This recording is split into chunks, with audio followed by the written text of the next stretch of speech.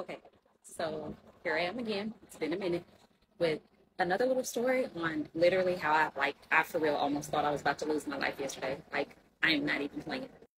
Okay, so I'm outside trying to move the basketball goal that's out in the front yard. I need to get it closer to the house.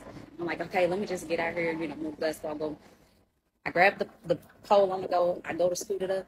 All of a sudden, out of nowhere, a rat comes running out from underneath that basketball goal. And this is the nastiest thing. Oh my Jesus. The thing, this is not funny because, oh God, the thing ran straight between my legs and it hit my ankle. It hit my right ankle. Mm.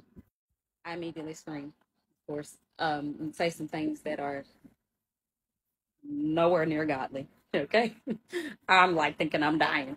That was the, oh God, that was the worst experience ever. So, um, after I came from the ER, because clearly I gotta go to the ER, like, and they're like, well, did it bite you?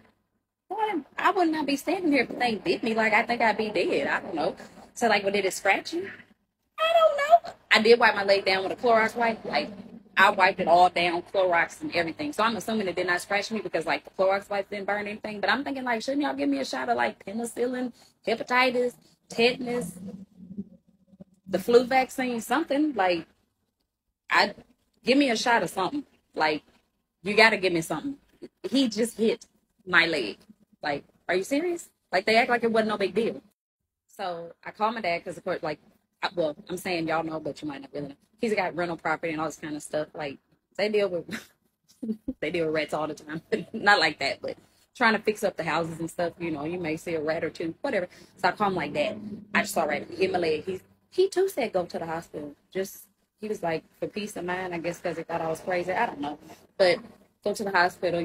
Just get checked out so you can sleep better at night. Yeah, I didn't really sleep too great, but then he says put out Irish Spring. Irish Spring. What is Irish Spring supposed to do? Well, apparently the rest don't like the smell of Irish Spring. Okay. Now y'all know I done went out and bought like 45 bars of Irish Spring.